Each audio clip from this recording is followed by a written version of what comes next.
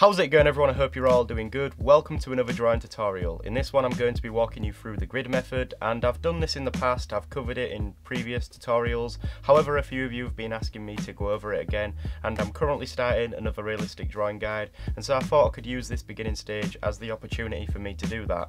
Overall, with this drawing guide, I'm going to try taking a more hyper-realistic approach, but I'll get more into that as we progress through this video. Let's get on with it. Hyperrealism, I'm not sure if any of you will be familiar with the term, but let me go ahead and explain. So hyperrealism is a genre of painting and sculpture resembling a high-resolution photograph. Hyperrealism is considered an advancement of photorealism by the methods used to create the resulting paintings or sculptures. Now this can also apply to drawing and things, and yeah, I took the definition from Google, but it sums it up pretty well. So it's this idea that an artist can create a piece of artwork from a photograph, and in the end it's going to look pretty much identical to a photograph. And so because of that, there's loads of mixed views and opinions on the subject. Some people say, what's the point in creating artwork like that when there's a photograph that exists? Whatever it might be, there's loads of arguments for and against it, and art overall is subjective anyways. I don't really want to get into that. However, the way that I look at it is, if you enjoy the process of actually creating something, then that in itself should be enough to justify doing it. And most of the time we create art for our own enjoyment anyways, so who cares? But yeah, today I'm going to start and make an attempt at creating a hyper-realistic drawing. Now I'm not sure how hyper-realistic this will actually end up looking. A lot of these artists who specialise in the subject, they seem to work at a very big scale, so they can easily put a lot of detail into the artwork. However, I'm going to be working on an A4 sheet of paper, so I'm not sure how much that will affect the process, but I'll go ahead and try my best, and through these videos I'll be able to document the process and talk about the techniques I'm going to be using. In this part I'm just going to begin the drawing, start outlining using the grid method, so let's get into it. Okay, so I've been talking for long enough now, so I've gone ahead and switched us to a top-down view and we can start drawing. Now in the past I've done a few videos explaining something called the grid method. I'll put them here if you want to watch them, but the grid method is what I'm going to be using to start this off again, and I've seen a few of you asking me to walk you through it, and so I'll use this as an opportunity for me to do that. The grid method is a convenient way to help outline the drawing and get the proportions accurate. I sometimes go ahead and freehand a preliminary sketch, but that's not as reliable and it can be quite difficult for beginners.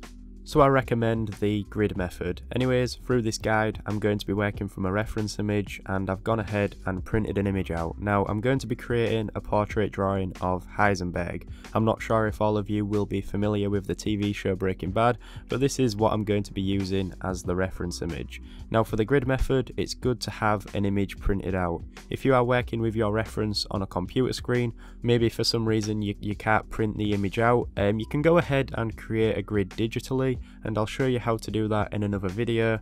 For this video, however, I just want to focus on creating the grid on an image and transferring it onto the drawing that way, whereas in a future video I'll cover some alternative methods and actually show you how to work from a screen. I'm going to put some white paper under this so that you can see it a bit easier because the image is quite dark. But now we have the printout and the paper where I'll be drawing, and I'm going to go ahead and start gridding this out. So we need to take a ruler, and it can be at any scale you choose. I normally go for inches, so for instance each square in my grid will be about 1 inch by 1 inch, and the first thing is to take the reference image and grid this out first. So as I'm measuring the width of the image, it's actually just below 8 inches, so I've marked that point onto the paper.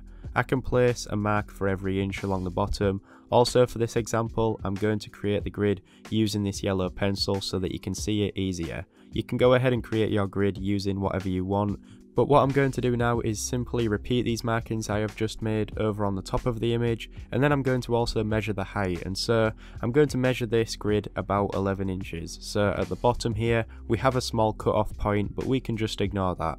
Also, it might be worth me mentioning that when you are making the grid, you might find it easier to round it up to the nearest inch. So for example, the height of the image here, I've rounded it up to about 11 inches, and because of that we have that cut-off point at the bottom, but we can just ignore that because it's not really an important part. I am going to be focusing on drawing that one part of the drawing, and rounding it up to the nearest inch makes it a bit more simple when it comes to creating that grid over on the piece of paper. So for instance, this grid I've just created is about 11 high and 8 wide, but I'll go ahead and start drawing the lines to each of these marks, and then that creates the grid. Eventually, once we have the grid drawn out on the reference image, we are then able to duplicate the same grid onto the paper. Now I always use a light pencil like a 2H, and we want to lightly draw in the grid lines. Make sure you do this lightly so that you can erase them later on, and all I'm really doing here is matching the reference with the paper and recreating the same grid.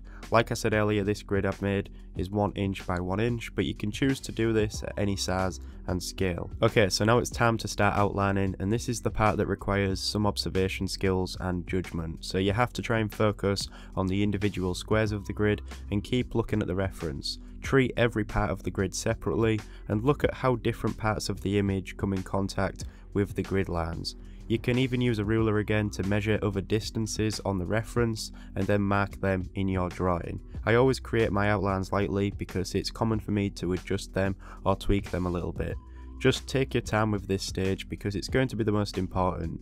You don't want to be 5 hours into a drawing and realise you have drawn the eye in the wrong position, so always be aware of where you place your marks and outlines. You don't have to go into too much detail. Sometimes I see people outlining the shadows and lighter areas of the drawing, so you can do that if you feel like it would help, but I usually just pay more attention to that as I start to work into that later with texture and shading. Sometimes this won't be 100% accurate, but it's a reliable way to start, and it's also a more skilled way compared to tracing, for instance. But keep observing and double checking the placement of the outlines. Remember that you can always adjust them later. The process is pretty much the same all the way through. Okay, so I've finally finished outlining, and I've also done this pretty lightly as well. It might not have picked it up very well on the camera, so I'll try and get a bit of a close-up, but you can see how I was just relating to the actual grid we created on the reference and then coming back to the drawing and trying to use the grid to assist where I place these outlines. So there we go, that was a quick walkthrough of how to start a drawing using the grid method, and there's loads of different ways to go about starting a drawing, but when it comes to realistic drawing specifically,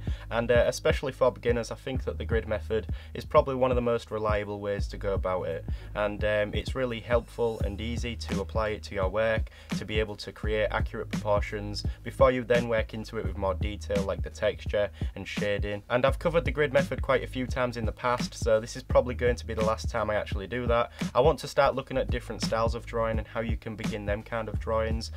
For instance, if you are working from life or working from imagination, there's loads of ways to begin them kind of drawings and create construction before you then work into it more permanently, because that's what it's all about. It's all about starting off correctly with the construction before you then can work into it with more confidence, because you don't want to be working into something where the construction is wrong from the start and then you get like 5 hours into the drawing and you realise it's all wrong. That I've been in that position. It's not good, but I hope you enjoyed this video. Thank you for watching today. Have yourself a great day, and I'll see you in the next one.